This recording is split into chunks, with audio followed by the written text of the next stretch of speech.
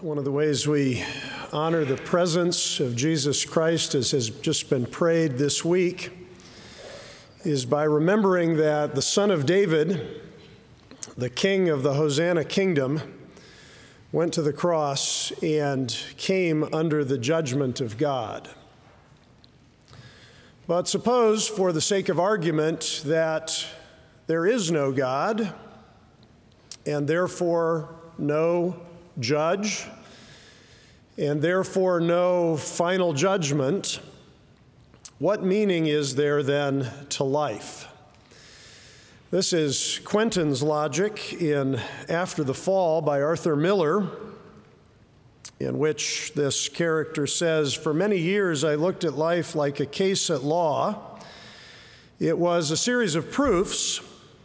When you're young, you prove how brave you are or smart, then what a good lover, then a good father, finally how wise or powerful. But underlying it all, I see now, there was a presumption that one moved on an upward path towards some elevation where, God knows what, I would be justified or even condemned, a verdict anyway. I think now that my disaster really began when I looked up one day and the bench was empty, no judge in sight. And all that remained was the endless argument with oneself, this pointless litigation of existence before an empty bench, which of course is another way of saying despair." This is Quentin's argument. If there is no judge, no God sitting as judge, then human existence is a pointless litigation that ends in meaningless despair. I think the Solomon who wrote Ecclesiastes would have agreed. From the beginning of his book, he has been saying that if there is no God, then there is no meaning. Vanity of vanities, all is vanity. We've heard that more than once this year. These are the preacher's first words, and also, as we come to chapter 12, his last words. Let me encourage you to take out your Bibles this morning, although the text will also be on the screen. But there's an interesting and obvious connection between how Ecclesiastes opens. We were looking at this at the beginning of the year, I think way back in August, Ecclesiastes chapter 1, verse 2. But you have the same statement at the end of the book in chapter 12, verse 8. Those of you who are Bible scholars or English majors will know that we have here an inclusio, the writer beginning and ending his composition by saying the same thing. This word vanity, you may remember, although it's been a little while now, is the preacher's multi-purpose metaphor for the futility of life in a fallen world. Taken literally, it refers to a breath or a vapor. Think of the steam rising from a warm lake on a chilly morning. Such is life. It vanishes into thin air. Everything is ephemeral. I think the vapor of our existence is well expressed in another play, this one by Samuel Beckett, the play entitled Breath. It lasts a mere 35 seconds. The curtain opens, and there is a pile of rubbish on the stage, illuminated by a single light. The light then dims and brightens a little before going completely out. There are no words and no actors in the drama, but there is a soundtrack with the cry of a human voice, followed by an inhaled breath, an exhaled breath, and then a final cry. It's like what David wrote in one of his Psalms using the same terminology that Ecclesiastes uses. Mankind is a mere breath. And by beginning with this claim and also ending with it, the structure of Ecclesiastes reinforces another one of the points of this book, that there is nothing new under the sun. You get to the end of the book, and it's just like the beginning of the book. As it was, so it is now and ever will be. All is vanity, all the time. We end up right back where we began. But I don't think we should believe that the preacher is merely repeating himself. Ecclesiastes 12, verse 8, is bringing us back to the place where we began, but we're not exactly the same people. We've read this book, and now we have a bigger perspective on life. And when we come to the end of Ecclesiastes and hear the same statement, it strikes us with greater force. Because now we know, we've read it in this book, that work is vanity. There's nothing to gain from all of our restless toil under the sun. Human wisdom is vanity for a lot of reasons, but here's one of them, that whether we are wise or foolish, we will all die in the end. Pleasure is vanity. We know that. Wine, women, and song, houses and vineyards, gold and silver, there is nothing to be gained under the sun. It's all vanity. Power is vanity. There's no one to comfort the tears of the oppressed. Money is vanity. It cannot satisfy your soul. Then the last of all vanities, which is returning to the ground from which we were made. Dust we are, and to the dust we return. It's all vanity. Not, of course, that there is never any joy. The preacher has also told us to eat and drink and find satisfaction in our work. He's said that there's a time for healing and harvesting, a time for laughing and dancing. He invites us to rejoice in what God richly provides. There is joy in the world under the blessing of a faithful God, and yet the preacher mainly wants us to see how meaningless life is without God, and how little joy you will find under the sun when you leave the Creator out of His universe. And I think by the time we get to the end of Ecclesiastes, we have to admit the author really has proven his case. Vanity of vanities, it is all vanity. And I suppose in a way we might expect Ecclesiastes to end at verse 8 with that claim. And yet, vanity does not get the last word, either in the Bible or in the Christian life. No, Ecclesiastes closes with some further comments that help to set the book into perspective. Now, some scholars will say that the epilogue to Ecclesiastes must have been written by someone else, maybe somebody a little more optimistic. Our own Dan Trier speaks of the authorial ambiguity that we have at the end of this book. You notice in verse 8, it's still a direct quotation from the preacher. Vanity of vanities, he says, all is vanity. But in verse 9, there is a shift, and now someone is referring to the preacher in the third person, as if to say, now, you've heard what that preacher has to say. Let me give you my perspective. Some scholars even argue that there are two epilogues, maybe even three I was reading this week, one in verses 9 to 11, someone who agrees with the preacher, then verses 12 to 14, somebody who tries to correct him.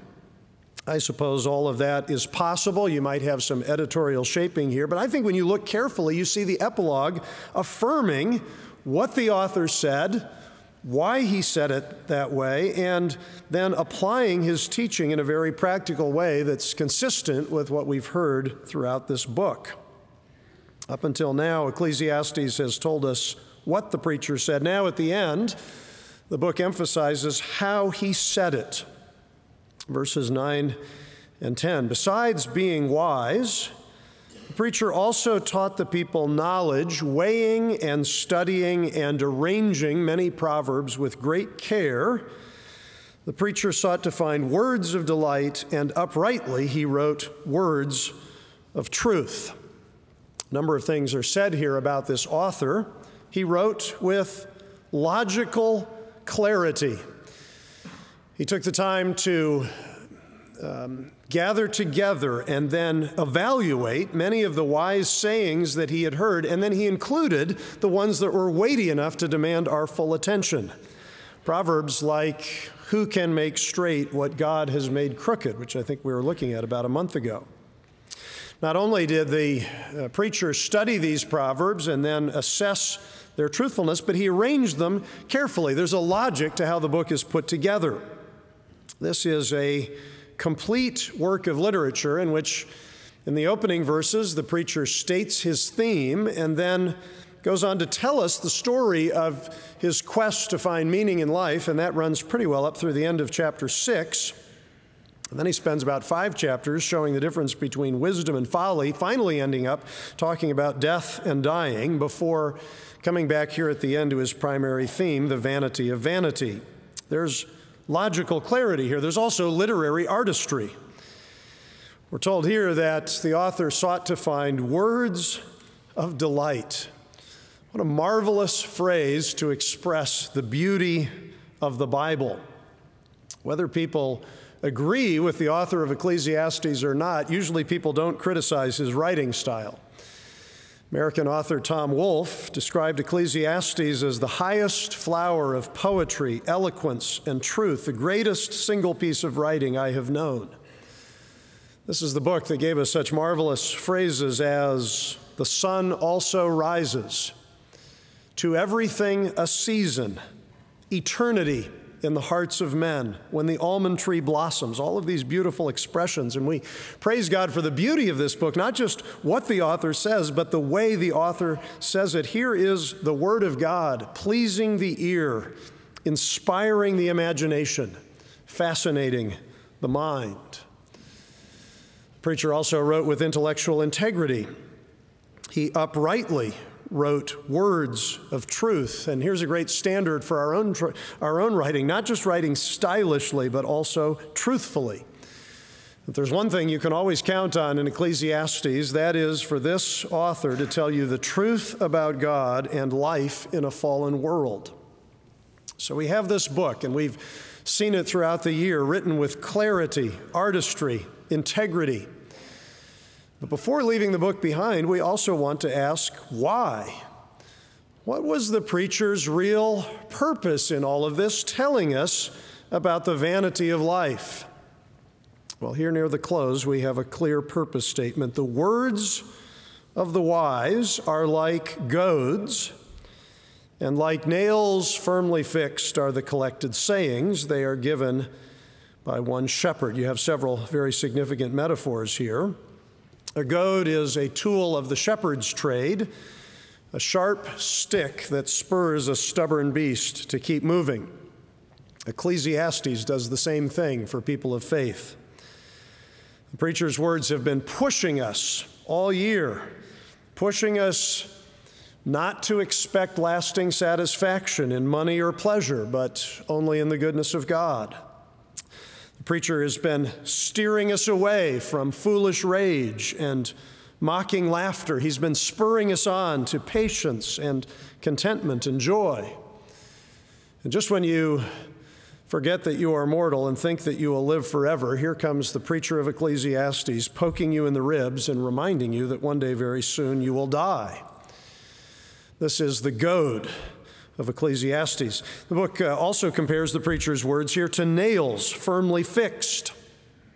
Not, and here we have to be careful not to let our imaginations run away with us, not a prophecy of the crucifixion here, but it is an image of permanence and fixity. When you have a wise saying that is driven into your mind and heart, it stays there like a nail that is pounded into a block of wood.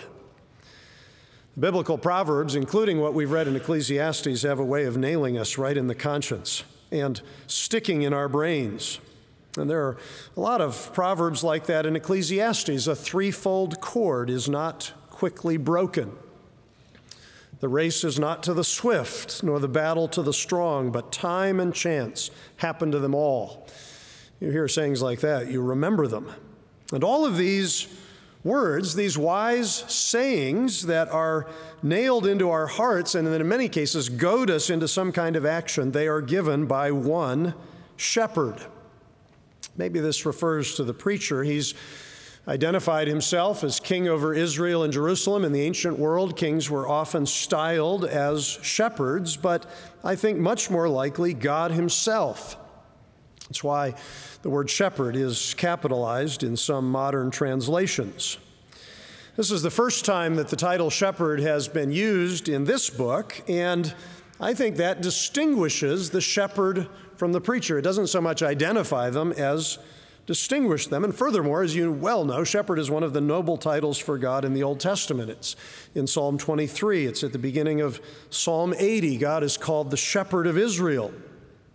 Our own Nick Perrin, in a fine article on the messianic claims of Ecclesiastes, points out that this particular wording, one shepherd, occurs elsewhere in Ezekiel, and there very clearly it refers to the coming Messiah, and that's the expectation that the readers of Ecclesiastes would have had when they read this book. I think that puts the entire book into perspective because it makes it clear that these are not merely the musings of some skeptical philosopher, but they are part of the inspired and infallible and inerrant revelation of Almighty God. The shepherd of our souls wants to use this book to prod us into spiritual action. And that has even greater force when we remember that our shepherd has become our Savior.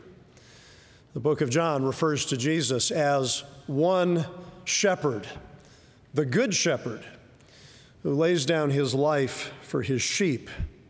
And when we remember that, we recognize that the words we read in Ecclesiastes are also his words. He's the one calling us away from the vanity of life without God to find joy and meaning in his grace. That's why it's sometimes pointed out that there's a difference when you read Ecclesiastes between living under the sun, S-U-N, and living under the sun, S-O-N, the Son of God who is that shepherd who loved us and gave himself up for us. Now, there are a couple of very practical things that shepherd wants to say to us at the very end of this book. One of them comes in verse 12. Surely you're familiar with this verse. I mean, you're Wheaton students after all. My son, beware of anything beyond these. Of making many books there is no end, and much study is a weariness of the flesh. I thought I could get an amen for that. This was true already in the ancient world. The ancient libraries in the royal courts were full of various kinds of books and manuscripts. Back at the end of the 17th century, just to give one example of people who have complained about this, the mathematician and philosopher Gottfried Leibniz complained that the quote-unquote horrible mass of books would consign every author to, quote, the danger of general oblivion. That was in the 17th century. Today, more than 1 million new books are published every year. And it's happening with digital information, too. Just to give one little experiment this morning I got online. If you search information overload on Google, you get 16 million hits. It would probably take you a lifetime just to study information overload. It's true. Of the making of many books, there is no end, and studying even some of them might wear anyone out. Now, that's not to say there's not a place in Christian discipleship for the life of the mind. That's not the point here. But we should remember that human wisdom is limited. How many books have been written, how little most of them can teach us about the knowledge of God. You can spend your whole life seeking for answers and never finding the truth if you left God out of the picture. C.S. Lewis aptly illustrates this in The Great Divorce by describing a man from the suburbs of hell who has spent his whole life seeking for truth, at least that's what he claims, and he has managed to wander near the borders of heaven, and by the gracious invitation of God, he is invited to enter. But the Spirit warns him, I can promise you no atmosphere of inquiry, for I will bring you to the land not of questions but of answers, and you shall see the face of God. But the man isn't ready to let go of his quest. He wants to study some more books before he accepts anyone else's conclusions. And so he says, we must all interpret these beautiful words in our own way. There is no such thing as a final answer. The free wind of inquiry must always continue to blow through the mind. But the Spirit of God corrects the man. He says, listen, once you were a child, once you knew what inquiry was for, there was a time when you asked questions because you wanted answers, and you were glad when you had found them. And the Spirit invites the man to come to the place of answers, and yet sadly he refuses. He says he has put away childish things, and the conversation ends when he suddenly remembers that he has an appointment, makes his apologies to the Spirit of God, and hurries off to join a discussion group in hell. I wonder, are you still seeking for spiritual truth? The writer of Ecclesiastes would invite you to end that quest and surrender to the God of all knowledge. Trust Jesus, the Good Shepherd, even before you have all the answers. Don't be like the person that Paul warned Timothy about, always learning but never able to arrive at a knowledge of truth. This is one of the reasons why the preacher here tells us to accept these words, not to take words beyond these words. Be content with what the Scripture gives you, the promises of God. Don't accept anything less than that, and don't demand anything more than what God has given. Well, we've heard what the preacher has said, how and why he said it.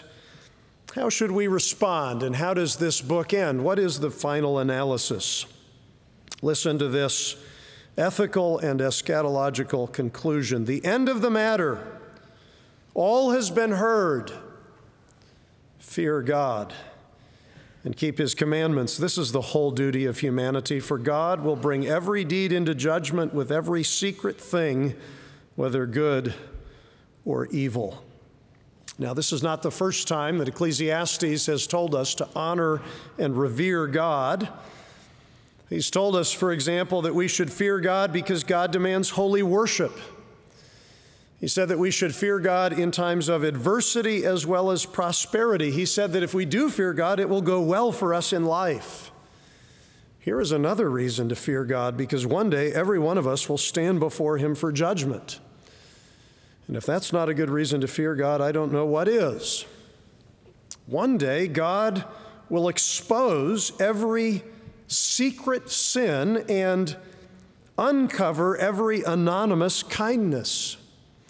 He will bring every deed to judgment, whether good or evil, including every casual thought and every careless word. The Scripture says he will bring to light things now hidden in darkness. He will disclose the purposes of the heart. Ecclesiastes has said this before.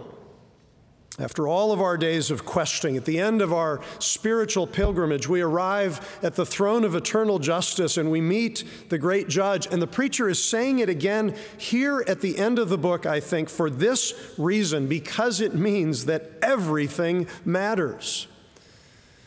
The preacher began his spiritual quest by saying that everything is vanity. In other words, nothing matters. Without God, there's no purpose or meaning to life.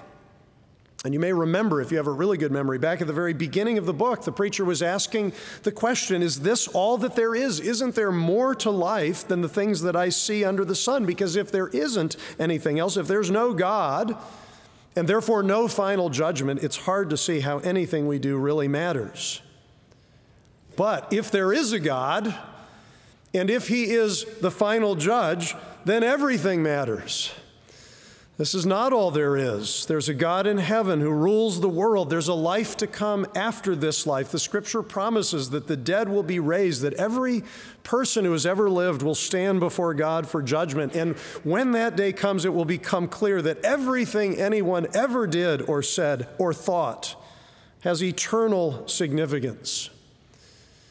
It will matter how we used our time, whether we wasted it on foolish pleasures or worked hard for the Lord. It will matter what we did with our money, whether we invested it in the kingdom of God or spent it on ourselves. It will matter what we did with our bodies, the things that we saw and touched and spoke. What we did for a 2-year-old will matter, the way we made time for her and got down on her level. What we said about someone else's performance will matter.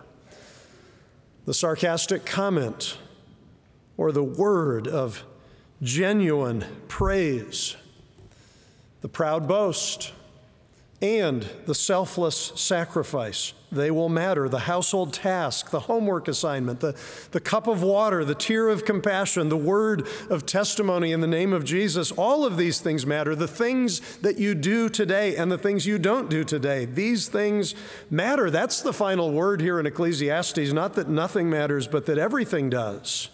What we did, how we did it, why we did it. It will all have eternal significance. Everything in the universe is subject to the final verdict of a righteous and omniscient God who knows every secret. And if that is true, I happen to think that what matters most is the personal decision that each of us makes about Jesus Christ. Ecclesiastes ends with a word of warning, not a message of grace, but it is in the Bible to point us in the direction of the promise of the gospel. If God will bring everything to judgment, it is desperately important to know that we will be justified on that great day. And the way to be sure of that is to entrust our lives to Jesus Christ. He's the only one who has power to save us from the wrath of God.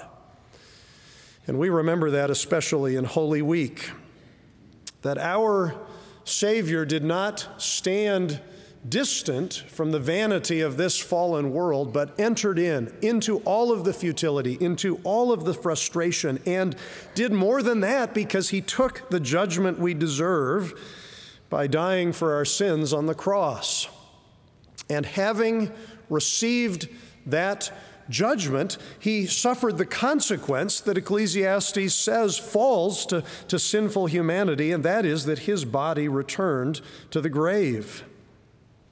But on the third day, he rose again and came out of that grave with the power of eternal life. And the thing that will happen next, the big thing that will happen next in the story of salvation, is that that same Savior will come again. He will come on the day when the Scripture says God will judge the secrets of humanity by Christ Jesus. The Bible says God has fixed a day. You see it again and again in Scripture, this specific promise of a day of judgment. Acts chapter 17, God has fixed a day on which he will judge the world in righteousness by a man he has appointed. And of this he has given assurance to all by raising him from the dead. When that day comes, everyone who believes in Jesus will stand face to face with a righteous judge, but will also fall into the arms of a loving Savior. And my prayer and my hope and my blessing for you this morning is that the victory of Jesus Christ will deliver you from the vanity of sin. You are dismissed.